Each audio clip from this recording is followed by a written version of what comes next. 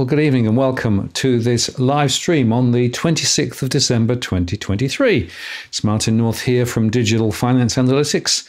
Great to have you on the show tonight. And I have Tony Locantro teed up and ready to come in just a second. Just before I do that, I will just remind you, of course, as always, that we're not providing financial or legal advice. So it's a general conversation only this evening. We do moderate the chat, so please play nice. This is as of the 26th of December 23 if you're watching in replay. If you'd like to ask a question, and questions are very much encouraged, use @WalkTheWorld to make sure that I see them. It goes into a separate queue, and that means that gets to my attention.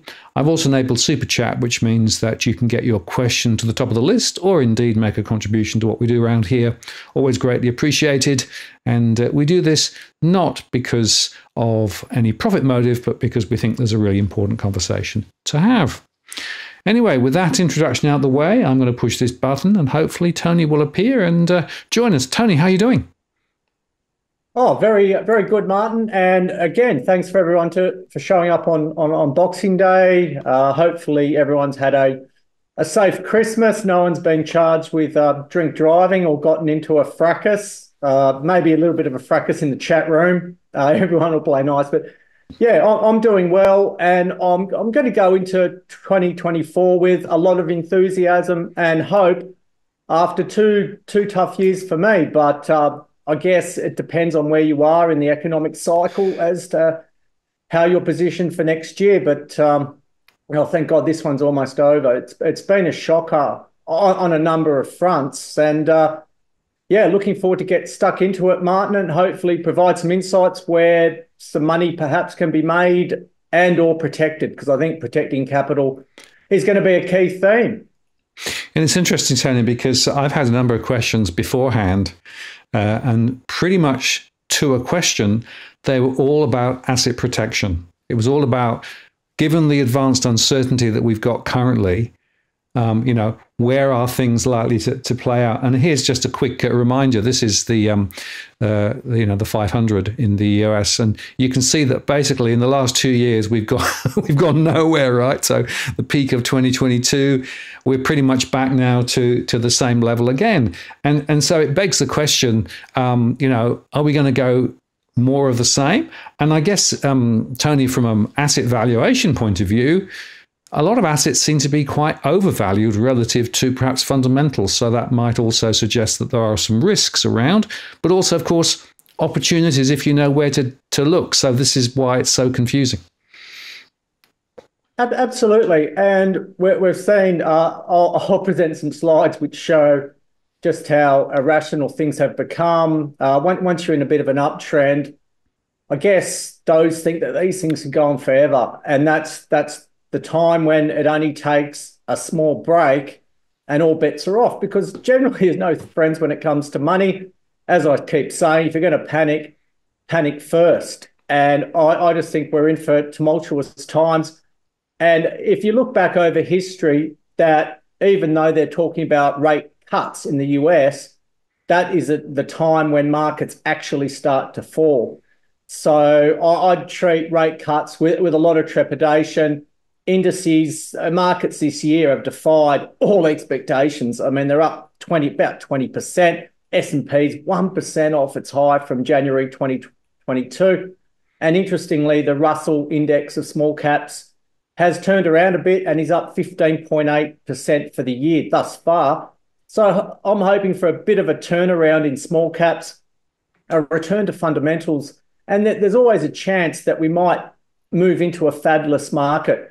And by a fabulous market, I mean where there's no speculative further. Markets always are driven by fear, greed, and stupidity. But I think FOMO might disappear. Everyone might be more cautious, and we can just get back to bloody fundamentals, fundamental value takeovers, corporate activity. Let's get back to some form of normality, because this year has just been the year of M&A. Gina Rinehart and Twiggy have gone absolutely apeshit on trying to acquire not only lithium assets, but clothing companies as well and buildings. So I know the AFR voted Gina the business person, woman of the year. So again, looking to what she does, but always got to be cautious following the money in potentially when she may have rang the bell, especially in lithium. So look, there's a lot to get through, a lot to look forward to, a lot of opportunity, and I really look forward to sharing it with our viewers tonight. Excellent, Tony. Well, we'll get you to set yourself up ready to go, share your screen again, and we can then get started. I will remind you that Douglas Adams had a wonderful line in The Hitchhiker's Guide to the Galaxy as the infinite improbability drive was turned down. And at one point, he basically said, normality has been restored. Anything else now is your own problem, right? And I can't help feeling that I'm not sure that normality's yet been restored, right? We've had this huge flood of stimulus money post-COVID, very low interest rates. So the money supply went through the roof. That created a bunch of inflation. Inflation is sort of coming down, but it's coming down a bit sort of wobbly. And particularly services inflation is still quite strong. A lot of people are saying that the last mile between where inflation is and where it needs to get to meet those targets are actually going to be quite difficult. And meanwhile, of course, the markets are, as you say, banking on significant rate cuts through 2024, despite the fact that central bankers are now walking back that a little bit and saying, oh, maybe not too many. So I don't know what normal is anymore, Tony. I don't know whether you do, but it's an interesting question. Yeah, a normal market for me. Christmas cracker indeed. So that was our dinner last night. As everyone knows, I'm a carnivore, so we went ape shit on the lamb cutlets, scallops, and some prawns. So that's how a simple celebration. No retail therapy for me. I've curbed my addiction to sugar and spending money on useless things. Unfortunately, 90% of my wardrobe has gone to charity. Actually, I was walking back from the gym and I saw an elderly man wearing what I believe to be one of my shirts. So, yeah, I've had to find some bargains around and move on. So that's the all-important disclaimer. I'm going to be making some forward-looking statements. I'm going to present what I believe to be the highest quality companies of my stable. And just remember, I'm not making personal advice. You need to seek your own advice and your risk tolerance, because I know that the last 2 years, I can only describe it as being shithouse. Maybe personally, I've picked up in 2023. I think that's the underlying theme of what Australians are going through and what's certainly in store. And that's really sad. We hear a lot of talking about cost of living pressures, the cost to feed a family, levels of shoplifting near all-time highs. They're targeting meat and razor blades and ram raids to get tobacco that can be easily on-sold. But with mortgage rates, with some families coming off 1.99% straight up to 6% with a bullet, spending's going to decline. And I know they create a lot of fervour around how the shops are full, but I think certainly this year maybe families are starting to pare it back. And in my household, we will celebrate, but there's no stupid expenditure now. You just got to be careful with how you spend. And I think I've stolen some slides off you, Martin. I hope you don't mind. So that's showing that interest rates aren't going to be lower for longer. They're going to be higher for longer. And often in the comments of some of our previous interviews, I read that the belief was that interest rates will never rise again in our lifetime. And I just think that's stupidity. But interestingly, as we harp on, Martin, the long-term RBA cash rate is between 6 and 6.5%. Mortgage rates, on average, up until the COVID schmozzle, have been in the 9% range. So we're still not quite there yet to reaching the long-term average. And if you look at someone owing $800,000 at 9%, that's $72,000 pre-tax. I don't know where the hell people are going to find it. Already, Uber drivers in New Zealand are complaining about their hourly rates falling. That would indicate that consumers are cutting back and the roads are being flooded. So, New Zealand has been a bit of a leader with their property and what they're going through in the economy. So that is a very ugly chart for anyone looking for relief. And I think families just simply have to hang on. You can cut out all your streaming services. That's just like throwing sand into a cyclone as far as I'm concerned. And if you haven't sold all your toys yet, the door's shut. I mean, you've got to look at what secondhand goods are worth these days, and it's 2/5 of bugger all. So again, I don't like the look of that chart. Another one I stole from you, mortgage stress, another ugly chart. That's from October, and that just keeps creating highs. And, you've got to look at rental stress as well.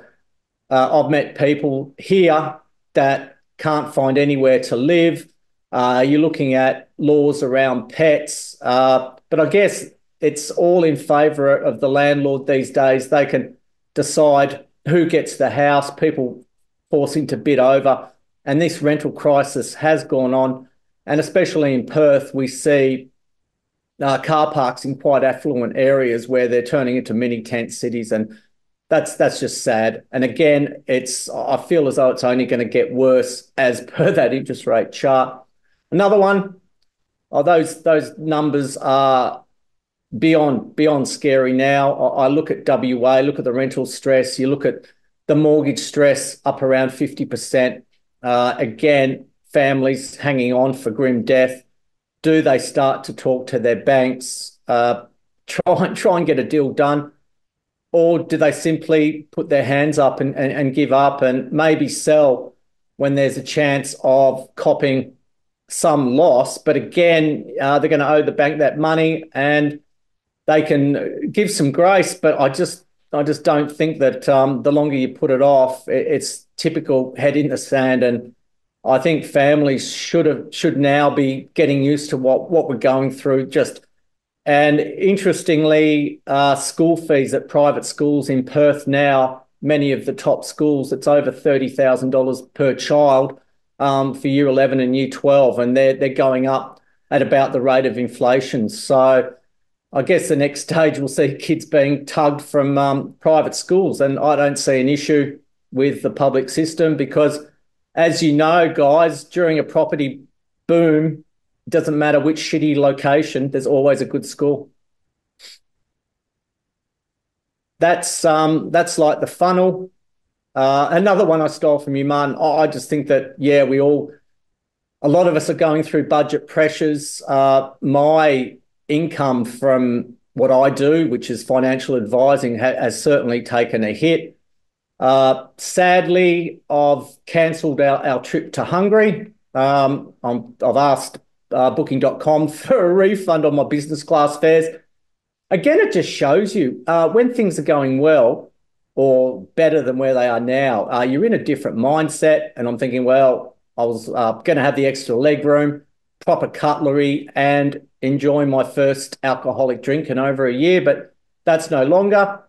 And I'm doing what most people would think is stupid. I'm actually flying my mother-in-law over from Hungary, and should be a fun-filled 3 weeks. So that's the pressure families are under. It doesn't matter if you're on 50 grand a year or 200 grand a year.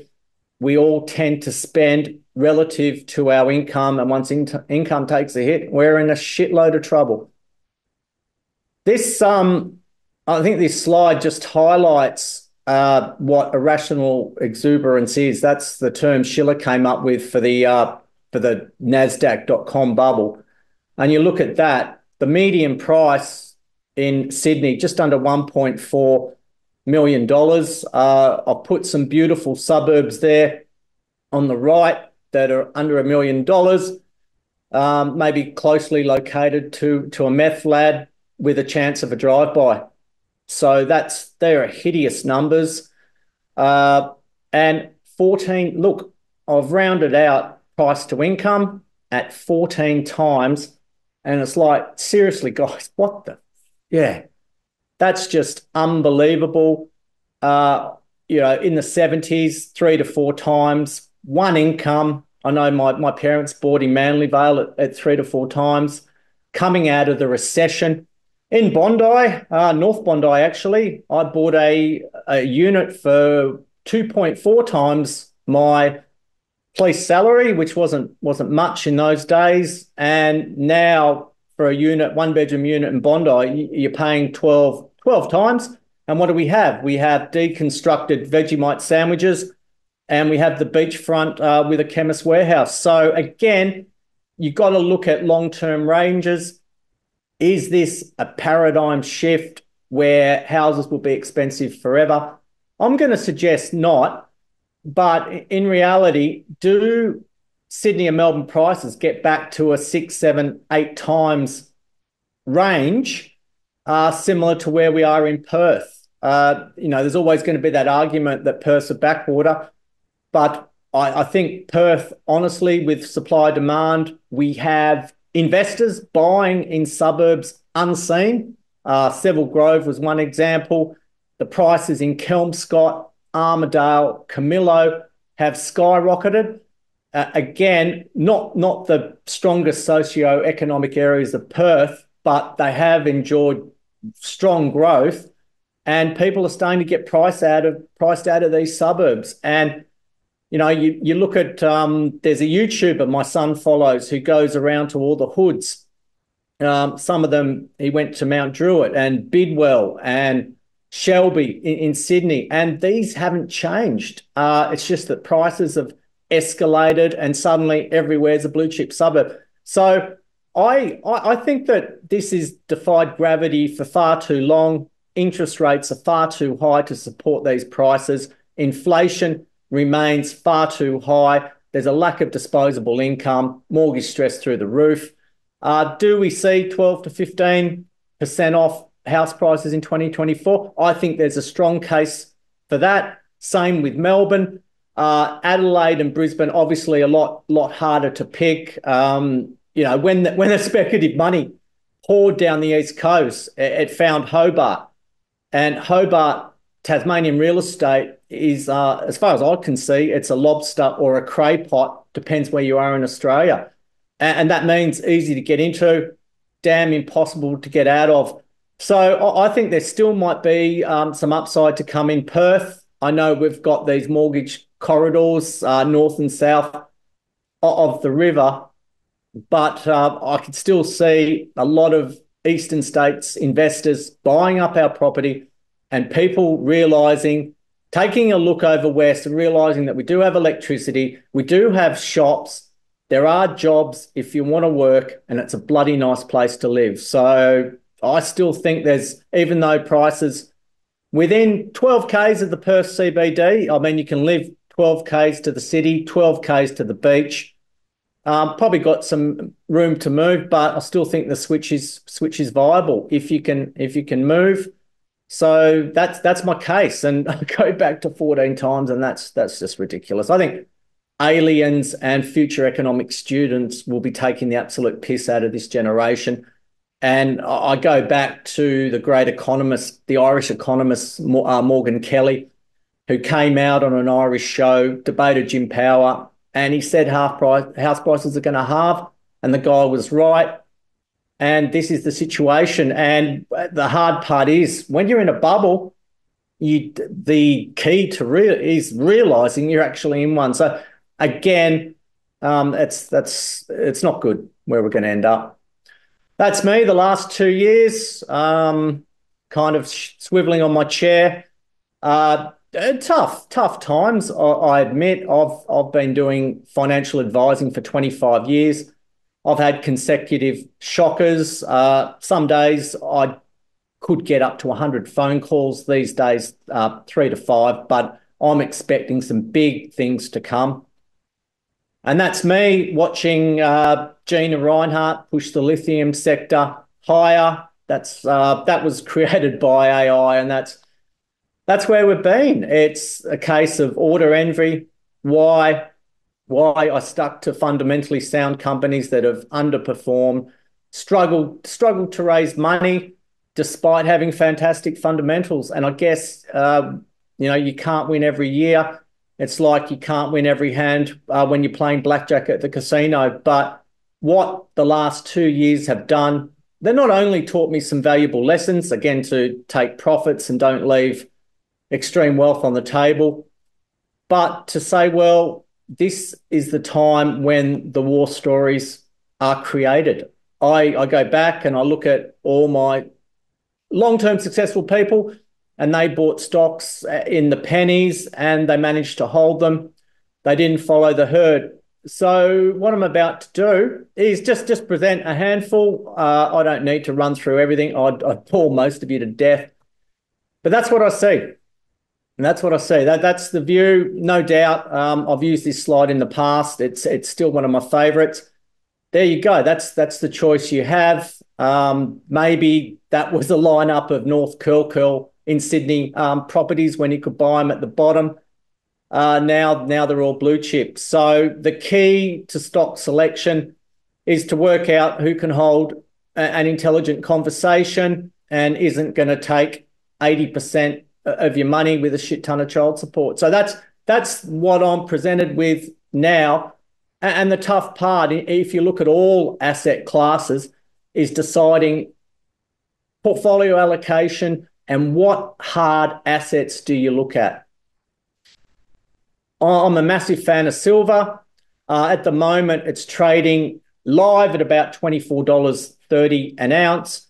Gold got up to over 2,100, got slaughtered below 2,000, and is now around $2,062 an ounce. I think that silver not only is a store of wealth, can protect your capital, but it has shown in the past that it can rally strongly. It is a very tight market.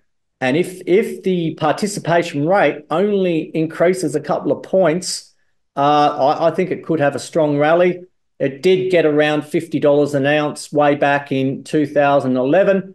And obviously when the Hunt brothers tried to corner the market then, but already uranium up to around $90 a pound. It's been a bit of a bull market by stealth, but they're saying that they're expecting Chinese demand for uranium to increase fivefold. So we've had another run in the majors uranium. The juniors are starting to play catch up. And I go back to 2005, 2007, when we had the madness of the uranium bubble. Prices got up to about $140 a pound. There are a handful of uranium companies. Then suddenly there's hundreds of them all backdooring in these projects. And I liken the final stages of a rampant speculative bubble. You show up at 3 a.m. to a piss up holding a vegan pizza. And again, we're going to see that, I think, in lithium, where companies now are probably looking for projects on the moon. But in my mind, silver hasn't done a lot. I still go back to the days where Warren Buffett sold all his silver in the fours. I think it was quite a few years ago now, because of the threat of digital photography. So there's always going to be threats. There's always going to be something to get you to not invest. And that's herd mentality. It's what you read on social media. It's what you hear on the news. But delve into it and you'll see opportunity. So here comes some stocks to watch. Morona Metals, they have a lead, silver, copper, gold deposit near Cloncurry. They're getting great shallow lead and silver results. It's a one project company based on their existing resource. I think it's grossly undervalued. They lack a profile. I think they're a corporate target, and I look forward to mining studies coming next year. I should disclose that myself and my kids own a lot of the stock. and my clients. I actually helped float this company. I'm surprised it hasn't really moved much. But again, lead and silver, if you silver it up, I know that's probably the wrong thing to do.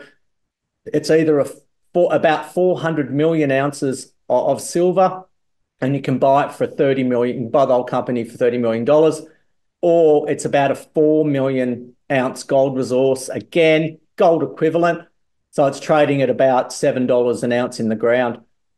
And I should reiterate that the real value in gold is the enterprise value. So we've got companies with 1 million ounces in the ground capped at about $10 million.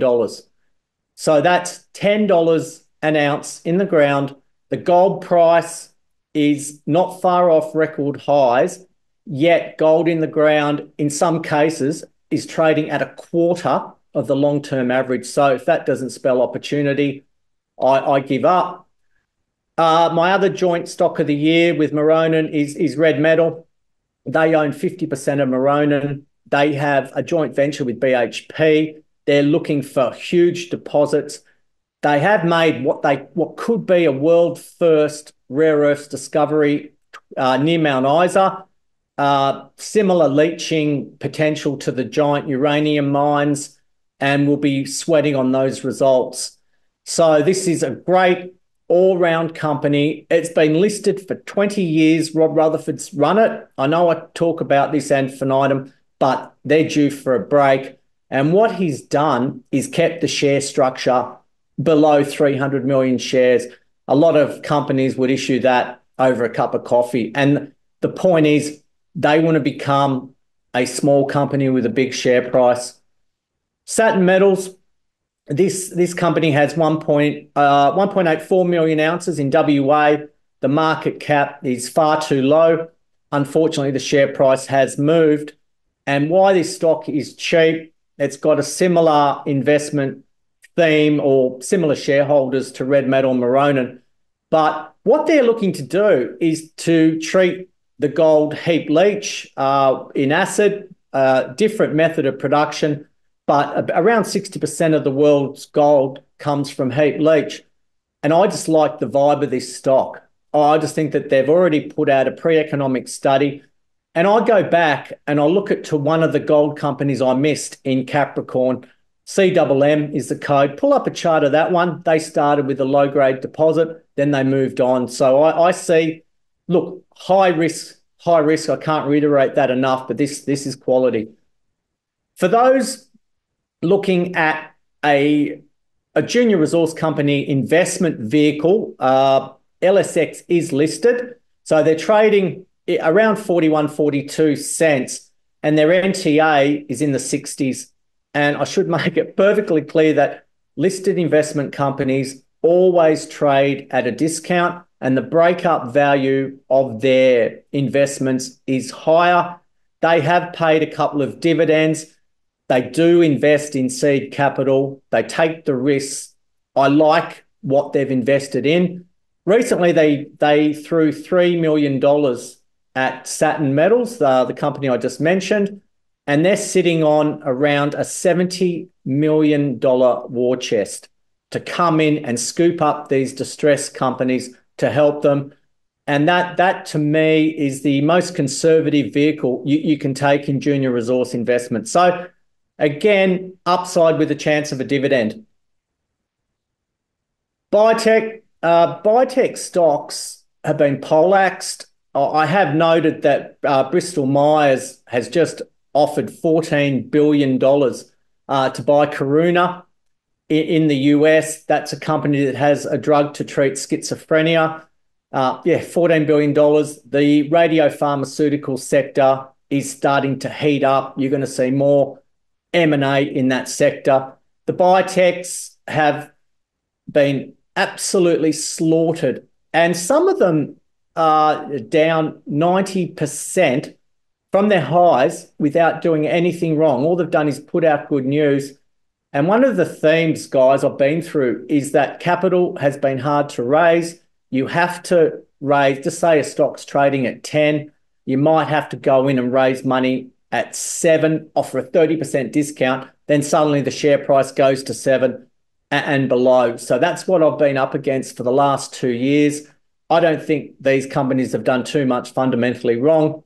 Proteomics has a pro-marker D test for diabetic kidney disease that pretty much gives you the risk a few years before it happens. Sonic Healthcare in the US, they've licensed it. It's up to Sonic Healthcare to now sell this in the US. They've expanded into other markets. They have a diagnostic test for endometriosis, which affects 1 in 9 women. Huge market there. That's showing 90% accuracy. A test for esophageal cancer, again with 90% accuracy, early days. So this could be driven by revenue, is one of my higher quality biotech companies. Dimerix, there's been no real advancements in kidney treatment for 20 years. Now they're in phase 3 of a DMX 200, which is a kidney drug, and they've already signed an alliance for $10.8 million up front. They've received that, and up to over $200 million in royalties. Now, this offers extreme risk. We're going to have the phase 3 readout, I believe, on the 15th of March. If that comes in, there is huge upside. Many of you that follow the biotech sector might see what Neuren's done, NEU. They've run from about $2 up to about $23 through success. If of course, this drug fails at phase 3, we're heading to 3 cents like a bullet train. So again, high risk, but you've got to understand that these are quality companies and there's very few juniors, small caps that can get into phase 3 trials and already attracting massive attention.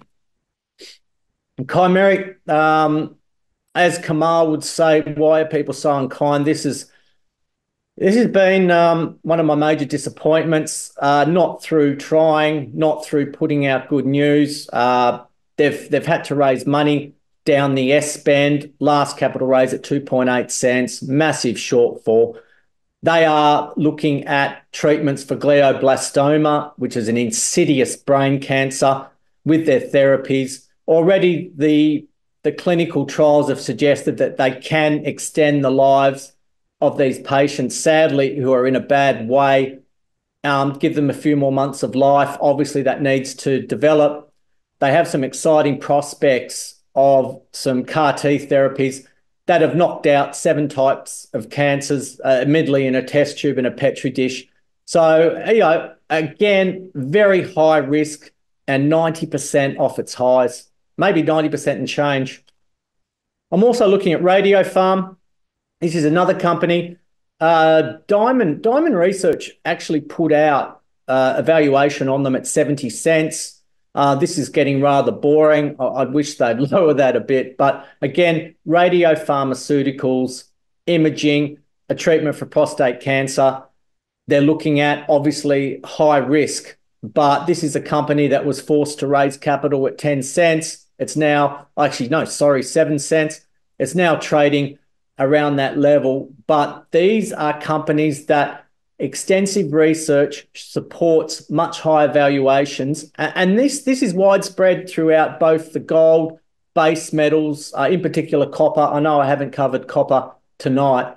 So again, there's some stocks to watch. Do your own research. I've come off a nasty 2 years with most of them, and I'm expecting hopefully some good announcements to drive them as well. I'm going to give myself a bit of a plug. One of the viewers and top guys, Ron Osborne, who runs his web design company, has put together a simple website for me. I will have some of my videos below. If you want some insights, let's call it Locantro Light. Just register at tonylocantro.com and I'll send you some stuff. I try not to spam. You can always unsubscribe. I will be providing some market insights, but it should be noted, I stick to my niche. It's hard to predict what big caps are going to do because it's pretty much up or down. On a personal note, I've survived 2023 without one alcoholic beverage. I'm proud of myself. I've adopted the carnivore cure lifestyle. That is going fantastic. I can pretty much taste. I used to love vanilla slices. I can taste them, but I don't need to have it. I've cut out a lot of shit foods. I hit the gym. I'm really happy with my transformation. And I've cancelled my business class flight to Budapest, and I've decided, why not? Let's go alcohol free again in 2024. My fine dining extends to the Epicurean buffet at the casino. You pay $120, but if you eat 50 oysters, you get value for money there. And what I'm saying is, I believe that with my regime, with what I'm doing, trying to stay mentally fit, trying to stay mentally on top of what's happening in the world, I have more ticker than a masala. Anyway, that's all, folks. Tony, thank you very much. And as always, your inimitable style comes through, but also you make some really, really, really good points. There were a few questions that came in the chat while you were chatting. One I thought was quite interesting, if I can just find it again. It was further up. Yeah, so it was from Cookie Boy. And it was this. Question for both of us. If the Fed cuts, won't that be inflationary? And won't markets then go just on another higher high? What do you think? It can provide a near-term hit of dopamine, but what you'll find with markets is that the upside can be baked in to a certain extent. Once the potential for interest rate cuts are flagged, markets will respond, and their markets will lead the news. So there's obviously a chance of that. The S&P, as I said, is 1% off its January 2022 all-time high. So you might see a burst, but then that's it. I think it should be out of steam. And, we've had a negative 18% year in the US. We've had a plus 20, 21%. I think then you'll start to see that market performances will normalize. And to me, that spells correction. So I think, there might be a rush into the S&P 500 or the Dow. God knows how the Magnificent Seven will react. Well, they've driven markets, as we all know. So I think that could be a case to perhaps average down on some of your anti-US investment vehicles, which sadly haven't performed well at all. And it's been a tough time for anyone on the short side. But I see it. Maybe you might get that catalyst for markets to have a burst, but thereafter, history shows us that they tend to fall. So I'm just saying this might be the buying opportunity for asset classes that bet against the US. Yeah, and there's a couple of interesting observations there. The first is you're dead right. The markets, of course, position ahead of any cuts. Or any, if rates come down, they've already taken a position ahead of that. So if you look over the last few cycles, in fact, markets have performed very badly when cuts start. Now, there are, of course, a risk of inflationary pressures also created from that. And that is another factor that the Fed will need to sort of take account of. But I am not as convinced as some that we are actually in for another significant wheel up in terms of stock prices. Because if you look at fundamental value, even if you look at fundamental value in the Magnificent Seven, it's really pretty extreme at the moment. And of course, markets are tending to trend value based on expectations of earnings ahead. But as the US economy does appear to be slowing, it may well be that those earnings are actually overstated too. So I think there's definitely a question as to whether markets can go higher again. And that actually, Tony, takes us to a question that came in through 4 or 5 people prior to the show, which was about asset protection. Now, in this environment where you've got massively high house prices, massively high stocks relative to fundamentals, how do you actually protect? I mean, what is the strategy, or is there a strategy that you could adopt to provide some protection, against these adverse movements? What do you think? I think, look, I'm not a bond guy. I'll be straight up. Could government bonds again become popular? I know that a lot out there are averse to the risk of precious metals. You can find ways to invest in precious metals. As I've said, since the 1970s, they've actually maintained some form of purchasing power. Obviously, you've got third-party risks there.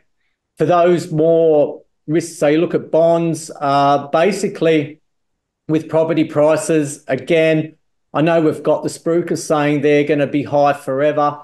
It's like when Irving Fisher said in 1929 that stocks had reached a permanently high plateau. And I think, again, that's what we're looking at. So I know we've all got to find somewhere to live, but that really, with the rental crisis, that makes that a lot harder. So you look at bonds, term deposits, again, you have to be careful, obviously, of third-party risk and the level of protection that the government provides. Would I look towards the blue chip stocks? I think they've performed well. The banks here, the major resource companies have held up well. Again, you can maybe look at some ETFs, conservatively look at some ETFs. We do have ETFs in Australia that bet for the market and against the market and can provide a broad mix of companies. There's now some ETFs, I think BetterShares now have zero fee ETFs, and it's very cost effective.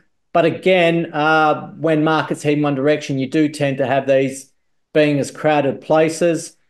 But I think most out there are ultra conservative. They will sit on the cash, they will save cash, and they're not going to be huge spenders.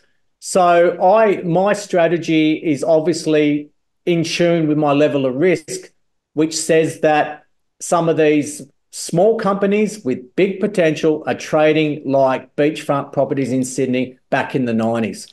So you've got bonds, you've got a mixture of cash. Do you look at emerging markets? Again, tough going. I hear at conferences that Vietnam and Indonesia are going to be the next powerhouse economies. Do you allocate some money to them? Do you believe that India can overcome its superstitions and become a powerhouse? Again, a much higher level of risk, but I don't like the risk reward of the ASX 200 at the moment. I don't like the risk reward of the Dow, S&P and the NASDAQ. So there are mechanisms to do that. Or you can just simply go for yield. You can buy high yielding companies, but there's been generally no greater wealth destruction than in the hunt for yield. But again, you've got to be cognizant that asset prices are going to fall, and you might find yourself averaging down for a few years until things turn around. But I just think this phenomenon of massively overhyped and overpriced markets, it can start to head towards the norm. And unfortunately, as I've witnessed in my sector for 2 years, it can overshoot to the downside. And once sentiment's against it, it's hard to get out of it, Martin. So, yeah, there's some strategies. I think that individuals should get some advice. I know a lot of viewers have been around for quite some time and they've built up wealth. There are ways to protect it, I guess, with using limited leverage. And that's what some of these ETFs can provide. And again, do your research into it. Do I look at any other art classes? Do I look towards crypto? Obviously, Bitcoin has performed. The rest of that sector, no one talks about it anymore. I know Richard Hart's in a world of pain over what he's done. I need to watch his documentary because, what every bubble does is bring out gurus and people that are going to change the world. And a lot, sadly, were the 13th man on the deal team. So that's I think a lot of viewers, will stick to the conservative methods. They will have some cash, which obviously for savers and retirees is starting to perform. with high rates. But again, the bond market has been blowing up and it might be worth revisiting. So anyway, that's the more conservative strategy. For me, I'll sit on my precious metals. I will look at my companies that will hopefully just put out good news, do their bloody job and get re-rated. I'm hoping for a swathe of M&As in the mining and biotech sector. So I think exciting times, and probably fundamental investors turn to shine when other markets have just been driven by money laundering, FOMO, and lax controls. Thank you, Tony. And it was an interesting question. Jump for Joy asked this question a little while ago, and thanks for the super chat. Looking to start accumulating one of the bear hedge funds for protection, BBUZ or BBOZ? Does Tony have a preference, one over the other, and if so, why? Well, I think so it's BBUS and BBOZ. So they're Better Shares products. I should reiterate, I have no commercial agreement with them. The BBUS has come down from about $13. It's now trading around $7. They did pay a distribution a couple of years ago.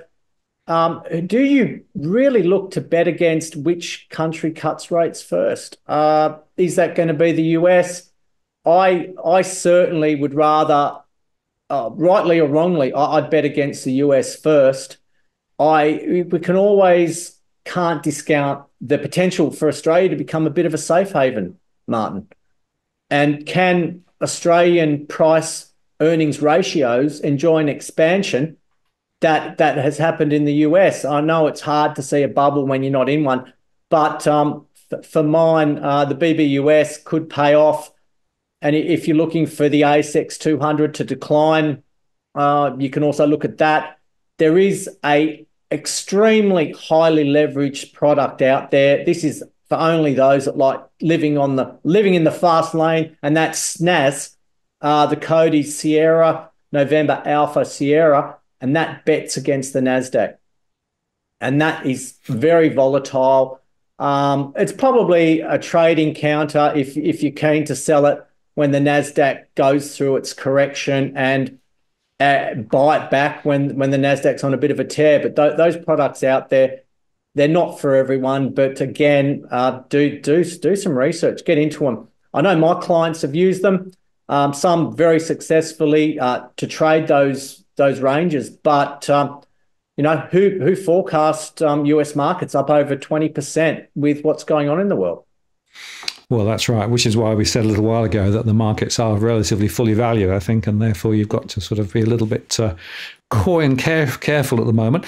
One of the other observations, of course, is that over recent times, the reversal that we saw really happened in October, November, December. So, this is a relatively compressed time frame. And it was all very much to do with what the Fed said with regard to interest rates and all of those things. So you wonder how much it's really based on hopium rather than reality. And I still am of the view that there's a lot of hopium out there, and there's a lot of market dynamics. And by the way, of course, a lot of the market participants make money on every trade. So actually, they want more trading. So that's another thing to bear in mind. And yet, of course, you can, if you look at things like term deposits, I know they're boring. They're reasonable rates at the moment. Although I will argue that probably in Australia they probably peaked and may come down a little ahead, but who knows? But I guess that's the point. There are a few alternatives, but it's a question of whether you want certainty, whether you want growth, whether you want asset protection. So what I find, Tony, quite often is that investors are a little bit confused about what they want from their portfolio, and that, of course, then leads to mixed decisions and mixed signals. For sure. And portfolios end up being balanced where your top performing assets balance out your losers. I think we all go for far too much diversification. We get too many tips. We end up with, race 10 at Wentworth Park. And I think that that I'm probably not the right person to talk about more conservative measures, because I'm a speculator and my clients are speculators, but at least we've got a grasp on what's happening in the world, where markets are. And, as we've seen, markets can remain overpriced where they have been. You look at property prices in particular, you look at the US indices, and other sectors of the market can be in the doldrums. And I think that sector is never going to have any upside. But, it's like the newlywed couple not trying to break bodily functions in front of each other. Once the dam breaks, it's on for young and old.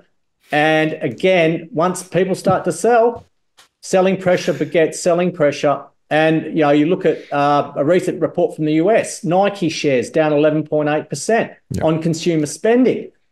And the other index, the underwear index, there's been a lot of publicity on that in financially tough times, people don't splurge on new underwear.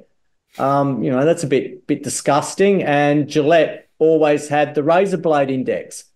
Amazingly, if you buy a razor block and sharpen your blades, that can last for months. And so again, we're not going out. We don't feel that great to go out and splurge on underwear and razor blades. So that shows that consumer spending is going to slow. You look at JB Hi-Fi and Harvey Norman and all those stores. Let's see how retail sales come off. But retail is just a component of markets. Would I be in discretionary spending stocks? No. You look at Woolworths. Woolworths has traded like a growth stock for years. And it's not priced as a supermarket chain. It's priced like a NASDAQ stock in some cases. So very confusing for those in the investment world. But again, you're looking at asset classes that in some cases are 50% overvalued. And I just can't see this going on with interest rates where they are, regardless. No relief. We're going to have a plethora of other issues to come through. And this is, you've got to look at food bank, you've got to look at the credit helplines, you've got to look at insurance fraud. And I just think it's that the problems, even though we've had a Christmas period, most of us have had a lot to drink, we all feel suddenly cheery. We've actually pretended to like family over the last few days. Maybe not for everyone, but I think it doesn't take much for hostilities to be back on. And potentially in Australian markets, the belief is most stockbrokers won't come back till after the Australia Day holiday, and you'll see a lot of deals happen then. You're seeing a lot of deals happen in the mid-cap space of biotech industrial companies, other larger sharks coming in and paying well over, and I think that's going to be a recurring theme. So, is there going to be a hot sector? Are people going to overbid on a unit in Leichhardt with no parking space? Are the Chinese going to keep buying these properties? Are eastern states investors going to ramp up their buying splurge in Perth? And is all the capital going to come west? I think there's lots of questions. And again, there's no friends when it comes to money, and it's every family for themselves. And I've certainly taken measures, as I've mentioned. I'm not ashamed to say that I've had a tough couple of years, but there's much better times ahead for me. And where I've had to watch everyone else dine out, hopefully it's going to be my turn. And no doubt with the service you've provided, Martin, and the Tarek's events. Oh, Jesus. I mean, this is such a great channel, and I thank everyone for coming on board. Well, Tony, I appreciate your thoughts and your presentation, and it'll be a really interesting year. I think who knows how it's going to play out. There are clearly risks out there, and depending on your risk appetite, whether you're a speculator, a trader versus somebody looking for long-term protection, you're going to have different strategies and different ideas about where to go. But I guess the message from tonight's show is, if you thought 2023 was a crazy year, there's there's no chance that 2024 won't have some surprises. It could be upside surprises, could be downside surprises.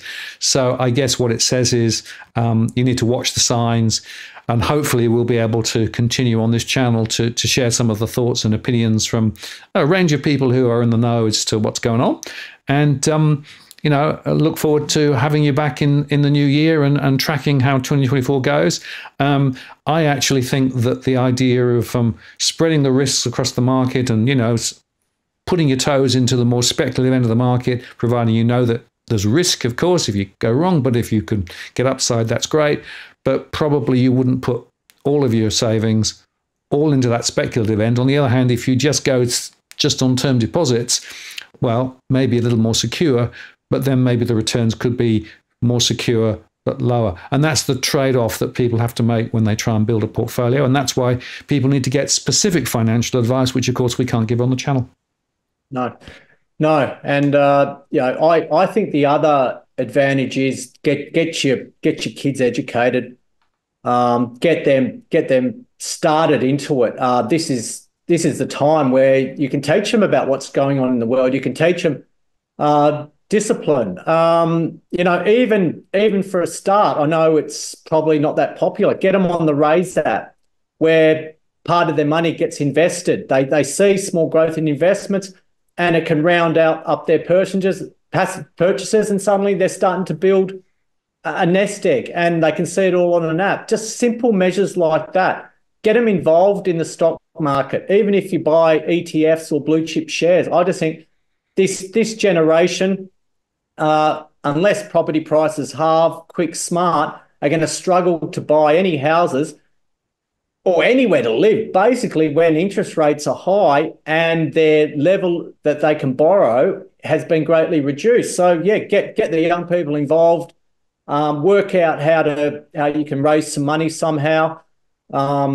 Exactly. I just think, the financial world goes on. There's going to be bad years, but when the good years come, squirrel some away, and horses for courses. Everyone's got their own strategy, and yeah. Spot on. Well, Tony, I want to say thank you very much. We'll pull the show to a close now. I think I ran a live show yesterday with Edwin, which went on a bit, and we've got more than 1,000 views so far, so that's great. Thank you all for those who are been watching the show. Please like and subscribe. I've put Tony Locantro's URL in the show notes as well, so you can go across and sign up over there to get Tony's thoughts. And let's pick up again down the track, Tony. Look forward to that as we go into 2024. And I want to say thank you very much for taking some of your Boxing Day to come and chat to us here. Any last thoughts before we sign off? Yeah, I've mashed up a saying. It's only in the strongest sunlight that we all realise that we truly suck at cleaning windows. Tony Locantro signing off. Brilliant, Tony. That's a wonderful way to start. Thank you very much. I'm going to take you offline now, and I'll just close the show. We'll see you down the track, and have a good 2024. Thanks, Tony. Thanks, Martin. Thanks, viewers. Okay, so there we are, folks. Hope you enjoyed that, and great to have Tony on again. Always worth listening to him, and he always shares from the heart, which is great. Just to say that next Tuesday we'll be on again, and I'll be back on with Damien Classon. He'll be reviewing again 2023, but also thinking about 2024 from a sort of a core investment perspective. So that should be worth following. And well, the dogs are a bit all over the place, but at least Luna's there. Meteor's tucked around the corner, so I can't show her, but then there's Luna. But I want to say thank you very much for coming on 2 nights in a row, many people. And for those who missed last night with Edwin, it's there up in replay. I'll be making shows over the next few days, and obviously back next week for a live. So have a very, very good period between Christmas and New Year. Always a bit weird, but enjoy those few days, and I hope that 2024 works for all of you. And don't forget DFA, come back and spend some time with us again. We'll be here and talking about the markets as they develop, talking about housing and property and all those other things. I've got some plans also for some new guests, and also to bring a bit more content from other places, as well as continuing to focus very firmly on Australia. So this is Martin North from Digital Finance Analytics signing off, and have a good evening. We'll see you next time. Cheerio.